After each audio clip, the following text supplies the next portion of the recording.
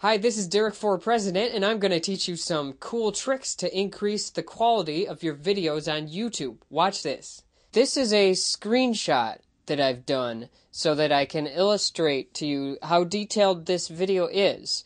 And you'll notice that it hasn't been scaled or anything like that. I mean, this image really is 480 across and 360 tall. Now, I'm going to show you normally what YouTube does on a couple videos. So this is one of my older videos on YouTube, and we've all seen this screen here. You know what's going on, right? But there's a button right down here, and when you push that, that shows the actual size of the video, which is this 320 by 240 right here. And this is a video that I uploaded using the method that I'll be teaching you in just a moment. And when we push this button here, you'll notice that it doesn't get smaller. This is the full size here. Because the same video that I gave to YouTube is the same one that you are watching right now.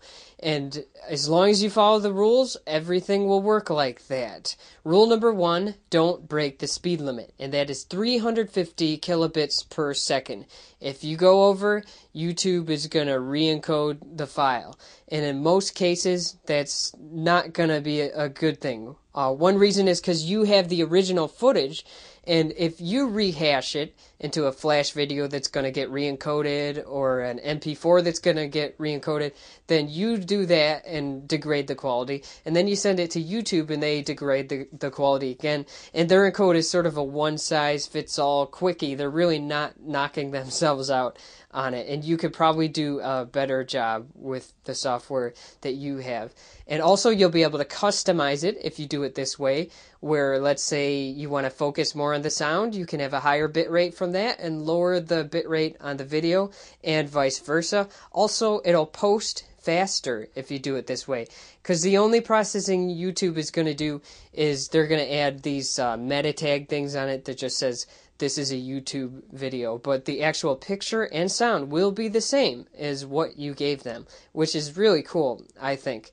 Now, I've got to mention that because of this speed limit that YouTube has, there's not really a free ride. I mean, you can go to a bigger screen size like I did on this one, and that's good if you have screen captures. Or if your camera's mounted on a tripod, there's not a whole lot of stuff moving, and then it'll probably come out better for you. But if you have fast motion and stuff, the bigger file size, it's going to be more information to encode, and it'll just end up looking blockier. So you'll probably just want to use the normal 320 by 240 if you've got a lot of motion. But for some of you, this might work.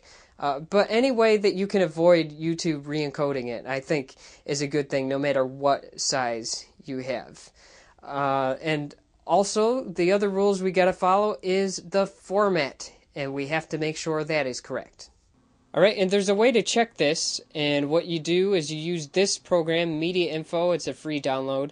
I'm going to open it up, and what I'm going to do is open up our file that is done the right way. Here it is. It's a flash video, and the bit rate, we're not breaking the speed limit, okay? Codec, this is an important thing. It's got to be this Sorenson H263. There's another one I'm going to show you in a second that is not the right way. Width and height you can get away with a little more, remember, as long as you're not breaking the speed limit. Okay, and here is the wrong way. This is a flash video. We're not breaking the speed limit, but look, see this codec onto VP6? It's not the one YouTube uses, so they will re-encode it, and it'll be all for naught if you use that codec. So guys, just make sure you do the right one. But as long as you follow those rules, you'll be okay. So remember, stay under 350 kilobits per second.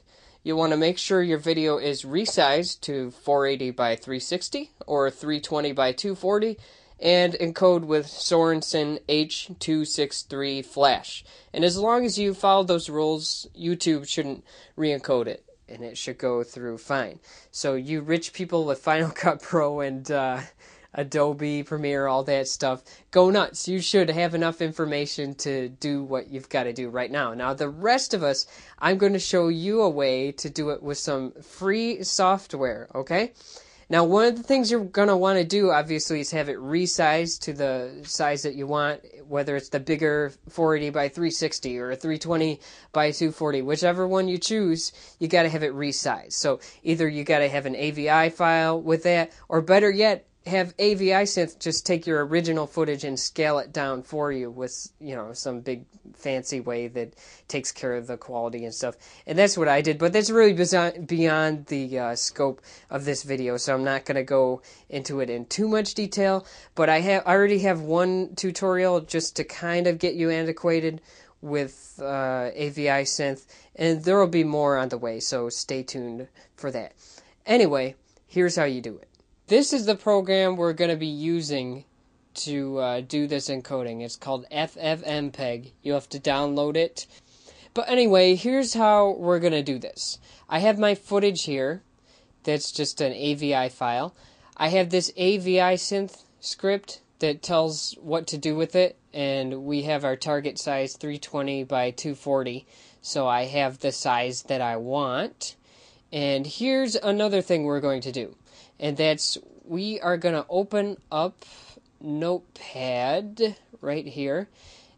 And we're going to paste the code. This is in the description for the video. Don't let it scare you. It's a whole bunch of gobbledygook. You don't have to understand it all. So don't freak out here. So here's our input file. I just called it video.avs from our AVI Synth thing. If you're doing it from an AVI, all you have to do is change it so it's an AVI, like that. But again, I'm not going to do that because I'm using the other one. So we load up the footage here. Only thing you need to know here, don't let this scare you. Trust me, it'll be fine. This is our audio bitrate, and you can fiddle with it as much as you want. Here's the video one right here. Remember, don't break the speed limit. So that means this here and this here cannot add up to be more than 350, and don't push it. You'll probably want to stay a little bit under just in case, but as long as they're not over, it's okay. So as long as you have them set at an okay rate, we are going to save this. You go to File, Save As. Here's our video folder. Now I'm going to call it encode.bat. You know, just think of a batty bat. And you know what? Some of you guys on your Windows, it hides these file extensions. It's very important. It's got to be called the right thing. So I'm going to put it in quotes like this and save it. So now we save the file, and here it is, encode.bat. Now magically, all you're going to have to do is open that. You can do it just by double-clicking, and here we go. And then we see that, it's 338 kilobits a second, so that's good. And here's magically appeared your YouTube movie, and that's a flash video. Now, I'm going to make sure, just to be safe, we're going to check it with media info. Alright, it's a flash video. We're not breaking the speed limit, and it's in Sorenson, so it looks like we're good. Okay, so there you go. Now you know how to encode your videos, so YouTube will not re-encode them.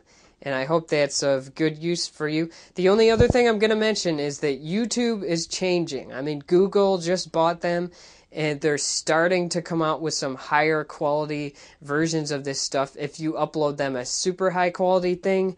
But at this point, most people are just watching the kind of video that we're uploading here in this guide. But if in the future it ends up, there's a better way to do this, I'll keep you updated. But for now, I think this is a pretty good way to do your videos. So happy encoding to you.